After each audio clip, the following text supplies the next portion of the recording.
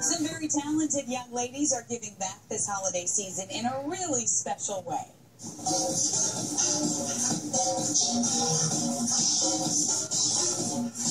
Meet the competition team from Debbie's School of Dance. These girls, ages 6 to 18, took time out from their busy schedules to perform for the folks and volunteers of America's Community Enrichment Center. And that's not all they did. These young ladies also held an art supply drive.